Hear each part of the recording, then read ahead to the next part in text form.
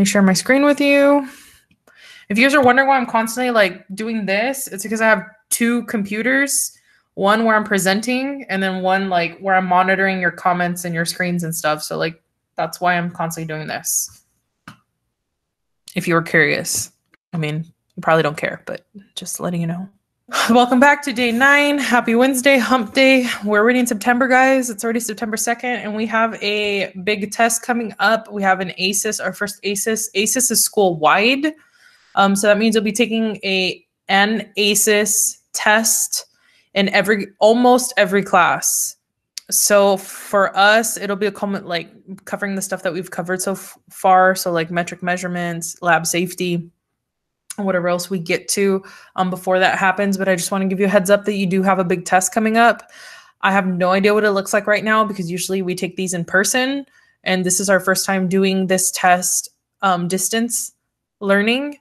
So you're going to be right there with me learning what's going to happen and what's not going to happen. And I already started the announcements before I even got there. So this is what we have to do today. Announcements. I'm going to introduce your digital notebook. We're going to do metric measurements. There's not going to be any catch-up time. I know I always try to build in some time for you to work on assignments, but today there's not going to be any time, at least if things go the way first period went. It took way longer than expected. So announcements, like I already said, we have a test coming up in just under 2 weeks, not next week, but the week after. I will go over the content with you like the day before or the few minutes before you start the test, just like a quick review, just in case. I want to also remind you that you need to come to class on time. So thank you to those students who are either logging in a minute or two early or coming right at 10:30 and logging in right at the right time. But you do need to come in on time. I can't afford to continue to wait a few minutes for everybody. I don't like to repeat myself 1,000 times. That's like one of my pet peeves. And if I go over everything and you show up like 5 minutes late and they're like, "Miss, what are we doing?" It's like, come on. I understand sometimes things happen. You're running late for whatever reason, but do your best to try to get here on time. If you did not see your emails yet or notice in Google Classroom, last night while I was up until the early hours of the morning, I posted some resources for you because now that we're going to start the metric measurement notebook, we're going to start getting into some math. So science is heavily reliant on math. Math is a universal language. It transcends all language barriers. It is universal for a reason. Everybody knows what math is, and we can communicate that way. So science is a math-based language. We are going to be doing a lot of math is what I'm trying to tell you. So some of you are like, I hate math, and you probably hate math because you think you're not good at math, or you had a bad math teacher somewhere in the history of your school career, and they killed your love for math. Like math is important. It guides our lives. Math is involved in money. You have to be able to pay your bills, whatever.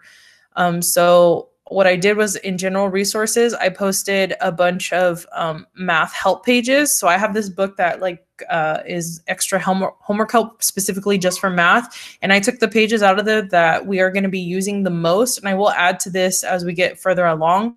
But these are like the things that we're going to cover right now, immediately within the next month. So if you're not good with fractions, you can go through and review this. Maybe it could be used like a cheat sheet. Just to brush you up, but fractions for some reason everybody is afraid of or they hate. They're actually not bad. There's several pages on fractions, including how to multiply and divide them, how to add them, etc. All the properties and how to get around navigating fractions. Like it has a lot. And then we are going to be doing some graphing. So you have to know how to convert from decimal to percentage and back, and then from fraction to these two. So that's why it's like a triangular circle. Loop, I should say loop. It's a triangular loop. So that's posted on there too, and it walks you step by step. I like that it has these really big pictures where it really simplifies everything for you.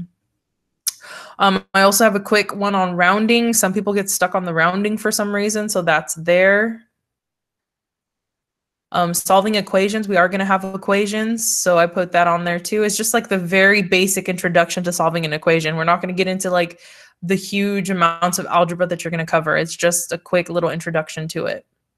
And then we're doing graphing, so there's that, including the line of a graph, the slope of a graph. And then mean, we're going to be taking a lot of averages in science.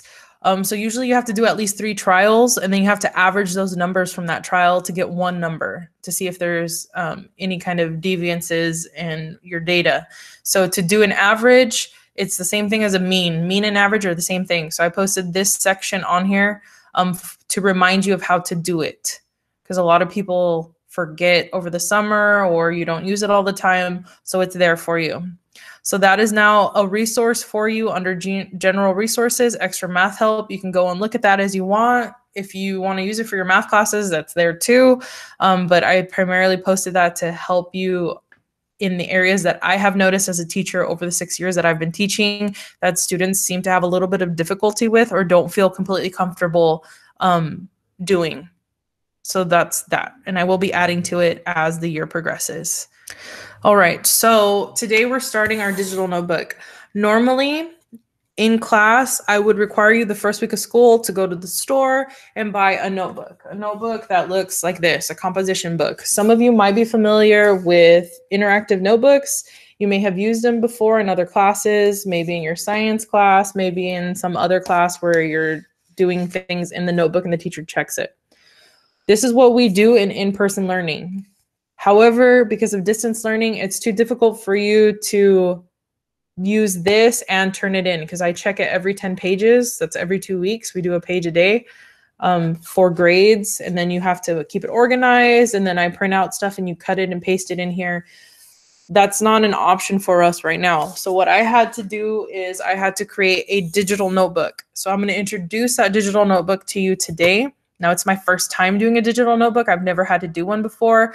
So please be patient. We're going to learn together on how to use it, what works, what doesn't work. I may be making modifications to it as the class progresses. So just please know that this is the first time I have had to do a digital one. I'm used to the physical ones. I like the physical notebook because you get to cut and paste and do all these cool foldables and stuff. So we're going to start that today. And then we're going to cover length. And we're going to try to cover mass. I didn't get to mass first period, so we'll see how it goes this period. The way that it's going to run is I'm going to either record lecture ahead of time and post that for you to watch while you fill out your notes, or we're going to do it in class like we're doing right now, live, where I'm going to go over the topic, I'm going to cover it, we're going to do some examples together, and then you're going to go and practice on your own in your notebook. So those are the two ways. Either I'm going to pre-record it, and then you go work, and then I'm just here to answer questions and clarify anything that you're not understanding, or it's going to be a live lecture where I go over the content with you live and we practice at the same time. Do remember that I am posting these on the YouTube channel. I am, however, currently 5 days behind. Today's day 9, and I think day 4 is the last one I posted. I am in the process of editing and getting them uploaded. Just give me a couple days to get that updated. I am falling behind right now with distance learning. So I feel you if you're in the same boat as I am. So we're going to cover that. And I'm going to introduce the notebook, how you're going to use it, what it looks like. You do have to decorate some of the pages. I'm going to cover all that in a second. And you are turning it in. So each different chapter or big section will have its own notebook. So after I'm done talking to you about length and we've practiced and maybe mass, I'll share this in Google Classroom so you can pull it up.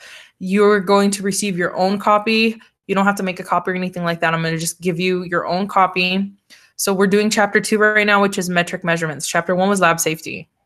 This is now metric measurements. So I put a space here for your name. When you get your copy, you're going to change this to your name and put period 4. I already did the table of contents. Normally, you would be in charge of filling this out as we do the pages. But because this is a pre-made one and I already made it ahead of time for you, I went ahead and did the table of contents for you. So you'll notice there's page numbers and you're like, what the heck? How are there page numbers? Well, when you look at the slide, let me zoom in the bottom right corner, there is a number. So each of the slides is now numbered. So that corresponds to the page number that it is. You'll also notice on this side, it says graded. No or yes. Yes means you are filling it out and it will be graded. If it says no, that means I'm not grading it. For instance, this table of contents, since you're not filling it out, I'm not grading it. Before in person, you were in charge of it, so I would be grading the table of contents for accuracy and everything. But since I filled it in, there's no point in grading it. And then like the next page is just a cover page. I'm not going to grade that, obviously. There's nothing to grade. So I put a little key here for you for the ones that are being graded. And this notebook for this chapter has 20 pages in it. So the section 1, there's 2 sections in this chapter. Section 1 is metric measurements, and I put the learning goal for you there. That's what you need to be able to do by the time you're done with the section. So SWOBAT, remember, means students will be able to measure various objects using length, volume, mass, and density. So those are the 4 things we're covering for measurements: length, volume, mass, and density. And then here we get into the actual note pages. So this is for length. And it'll basically have, each page will basically have the same format unless we learn that something works better or doesn't work, then I'll omit it for the next one and I'll change it for the next chapter. But for right now, this is a structure that I came up with. So it has the title and the directions. We're going to do the definition, what is length, the basics. I put a key here for you, important information that's already filled in. Then you'll practice. And then the next one is mass. Again, definition, important information, practice. Triple beam balance. This is what you use to measure mass. Most of you have probably touched a scale already. It's just not feasible right now for me to like send a science scale home with you. And if we're in class, obviously you would be able to use the scale. So on this one, you have to give me directions. So you're going to define it, but then instead of having information that I gave you, there's going to be directions. So like, what are the steps to measuring something on a triple beam balance? And then of course, practice, which is just this one picture. And then the next one will be volume. Again, important information, definition, information, practice, measuring volume, definition, steps, practice. I had to split it into 2 pages. Density, definition, important information, practice. So you see the basic structure. Right now you might be like, oh my gosh, she's going really fast. I have no idea what this means. I am just showing you what it looks like. This is just for you to see the structure and what the notebook looks like. Don't freak out if you're like, I don't know any of this. I don't know what's going on. I'm literally just showing you a preview of what it looks like. And then here is section 2. Again, with 2 learning goals, we're going to do conversions. This is where the math is really going to start getting into play, and so on and so forth. What I want to point out is at the very end, you have a chapter summary. So every single chapter is going to have a culminating summary where you're going to go back and look at what you learned and dump your information there. So remember, this should just be review. You should all have covered, hopefully, the metric system in your younger years in elementary school, if not definitely in middle school, in junior high. You should have covered the metric system: meters, liters, grams, things like that. If you're like, I don't remember any of it, it's okay. As we go through it, it should start coming back to you and you should start catching on fairly quickly. It's no problem. We have 3 examples, the 3 basic units for the metric system. So we have English, which is called the imperial system, which is what we are used to. That's what we use in the United States: miles, inches, yards. But in the metric system, those things are kilometers, meters, and centimeters. So on here, it's showing you the scale because those units don't transfer over. They're not 1-to-1. They're not the exact same size. So as you can see here, a mile is longer than a kilometer. Where the black line stops, that's where 1 kilometer is. So that means this red is what is short. Metric conversion, a unit conversion factor. Here you can see this is a meter stick and this is yardstick. They're not the same thing. Some people think they're the same thing. They are not. A yardstick is the English imperial measurements, which is 36 inches. 36 inches is 3 feet. That's a yard. So think like when people are sewing, they get yards of fabric. Or football, right? The yard lines. A meter stick. A meter stick is exactly 1 meter. They're not the same. You can see that one is longer than the other. And it gives you the conversion factor here. 1 yard is just under 1 meter. And then over here, you have a ruler. Everybody seen a ruler? I dropped some off to some of you. This side is centimeters. This side is inches. You can clearly see that 1 centimeter is definitely not the same thing as 1 inch. They don't line up. It's more.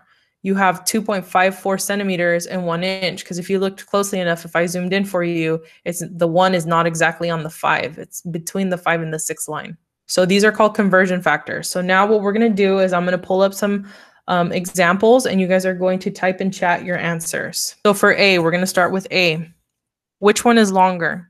1 mile or 1 kilometer? Go ahead and type it in chat and then I'm going to randomly pick on somebody. Okay, so most of you put the right answer. It's 1 mile. You can see that 1 mile is longer. It stops here, but 1 kilometer stops right here. It stops short, almost at half of a mile. So 1 mile is clearly longer than 1 kilometer. So now let's do number 2, or B, sorry, letter B. Which one is longer, 1 yard or 1 meter? Okay, and if you didn't see the visual picture, you also have it down here. If the yard was longer, then this number would be bigger. But 1 yard is just under 1 meter. So 1 meter is bigger. Okay, and then the final one, you're going to use this ruler picture right here. Which one is larger or longer, 1 inch or 1 centimeter? Go ahead and tell me. 1 inch or 1 centimeter? Which one is longer? 1 inch is definitely longer. When you look here, the 1 inch line is here. The 1 centimeter line is here. So that one is definitely longer. So make sure you're paying attention to the picture and the scale. And down here, it also tells you for every 1 inch, there's 2.54 centimeters. So that means 2.54 fit inside of 1 inch, which means the inch is bigger. All right. Thank you. So the basic unit of length, anytime we're measuring length, it's going to be the meter. But then, of course, that's just the basic unit. The meter is also split into other things using what's called a prefix. So 1 kilometer is 1,000 meters. Kilo means 1,000. So it is literally 1,000 meters, 1,000 meters. So 1 kilometer is 1,000 meters. 1 meter equals 100 centimeters. Centi means 100. Think century, 100 years. So centi means 100 meters, 100 centimeters and 1 meter. Because remember, we're getting smaller. Centimeters are smaller than a meter, and millimeters are smaller than a meter. So 1 meter is equal to 1,000 millimeters. Milli means 1,000. Millennium means 1,000 years. Millipede, centipede, anything that has milli in it will most likely mean 1,000. So 1,000 millimeters and 1 meter. So this is your quick little cheat sheet right now. And then just a quick note, make sure you use a lowercase m, which I think most of you have been doing, so there's no issue. But when you do a capital M, it means something completely different in science. So make sure when you're talking about meter, you use a lowercase m. And then I also gave you the abbreviations here for the other ones. So we're going to do a little bit more practice here. Which is larger for A, 1 meter or 105 centimeters? Don't forget you have these conversion factors here. So you said there's 100 centimeters and 1 meter. So if you put 100 right here, 100 is less than 105 centimeters. So that means 105 centimeters is longer. So be careful with your answer, guys. That's why this is here. It tells you 1 meter is 100 centimeters. 100 is less than 105. So the correct answer is 105 centimeters. Okay, so B, which one is longer? So which one is larger? 4 kilometers or 4,400 meters? Go ahead and put your answer down there. Yes, 4,400 meters is larger. Why is it larger? Because 4 kilometers is only 4,000 meters. There is 1 kilometer and 1,000 meters. So that means 4 times 1,000 is 4,000. You are correct. Thank you. Okay, now we're going to do C. C is going to require a little bit of math and maybe a little bit of thinking. Maybe. Some people caught it quicker than I thought. And again, you have your conversions here. Go ahead and tell me which one you think is bigger, 12 centimeters or 102 millimeters. I remember the millimeters on the ruler are the little itty bitty lines between the centimeter numbers. Each one of those is 1 millimeter. Nobody knows? I think you all are forgetting that like you can open another tab and Google it, because I don't expect you to remember everything, but you should know how to look up information. There are 10. So if you look at my screen, if you navigate it away, when we count the lines, there's 1, 2, 3, 4, 5 is the middle one, 6, 7, 8, 9, and then remember the next line still counts, 10. So there are 10 millimeters and 1 centimeter. So why is that important? Because 10 times 12, so 10 millimeters times 12 centimeters gives you 120. 120 is bigger than 102. So if you put 12 centimeters, you got it. And finally, the last one. So tell me which one you think is larger, 1,200 millimeters or 1 meter. And remember, you have a key here. Use the key. So 1,200 is bigger than 1,000. So 1,200 is the correct answer. Thank you. Okay, here we have a little bit of extra practice. Like you guys just told me, there are 10 millimeters and 1 centimeter. So using this blue line here, what is the length of the line in centimeters? So when you look here, you start with the big numbers first. So we know that the line goes past 1, it goes past 2, but does not go past 3. So we know 2 is going to be our first number. And then when you count the little lines, 1, 2, 3, 4, 5, 6, 7, 8. So we have 2.8 centimeters. Okay, so here's the next question. How many millimeters is the line? If it's 2.8 centimeters, how many millimeters is it? Yes, it's 28. You could either count out the lines, which takes forever, or you can just multiply 2.8 by 10, and that gives you 28. Perfect. Here's your next question. What is the length of the line to the nearest centimeter? So I want you to round it. If I'm asking you to round it to the nearest centimeter, that's the bigger number. What is the length if you're rounding it? How many centimeters long is it? You are correct. It would be 3, and you can see it visually. It's closer to 3 than it is to 2. So remember, if it's 0.5 and above, you round to the higher number. If it's 0.4 and below, you round to the lower number, which would have been 2. But this one's 2.8, so we go up to 3. Perfect. You guys are doing awesome. We made it through our first measurement lecture. What I'm going to do is I'm going to share the notebook into Google Classroom. So let me show you what I'm doing so you can follow along and find it. And then I want you to open it up in another tab because I'm going to show you how to fill it out. Just give it a second to post.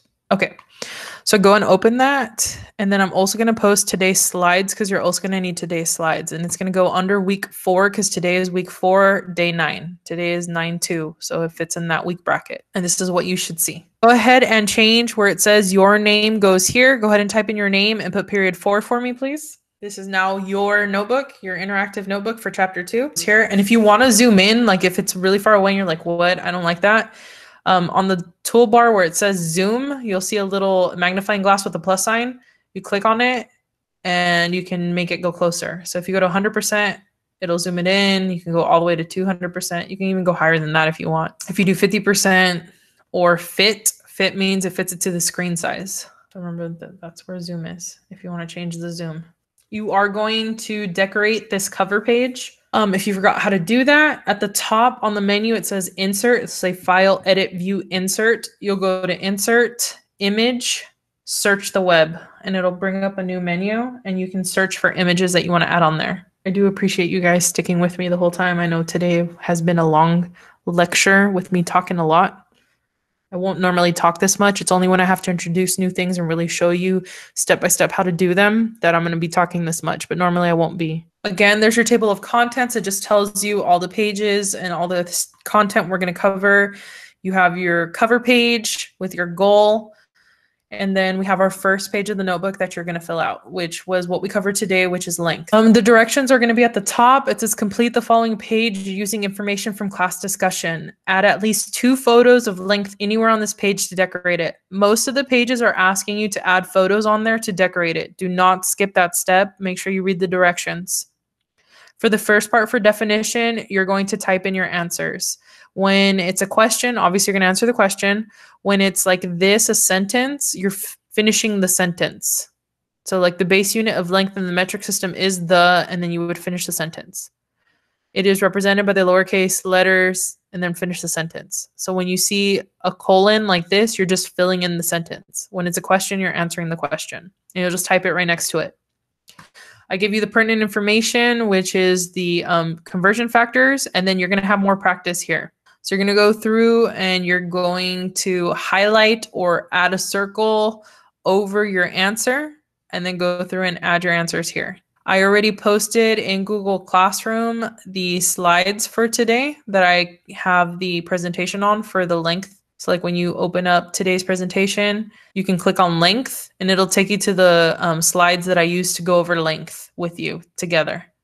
And you can have those open while you're filling in the notebook to help you fill it out, because I literally pulled the notes right off of that presentation. Okay, so this down here, this last part is a picture that I took off of the slides. So in order to type your answer, you have to insert a text box over it. If you do not know how to insert a text box, I will show you right now. So this is an image. If you want to put your answer, you have to put text box. Up here on the menu, there's this T with the box around it. When you click on it, you can draw a text box in the area and then put your answer. And then you'll do it again for the next one. You can type your answer and so on. The length page for the notebook, I know in the slides I have linked length and mass, but wait until next time we meet to cover mass. Only do the length. Make sure you decorate the first page. Make sure you work on any missing assignments that you have and get those to me ASAP because I am working down the list of grading assignments. If you need help, I'm available for the next 20 minutes until 11:50. I'll be in the live. You can either leave and come back, or you can stay in case you have questions. I can help you with anything that we have covered thus far. But otherwise, you are good to go to lunch, and I will see you on Friday.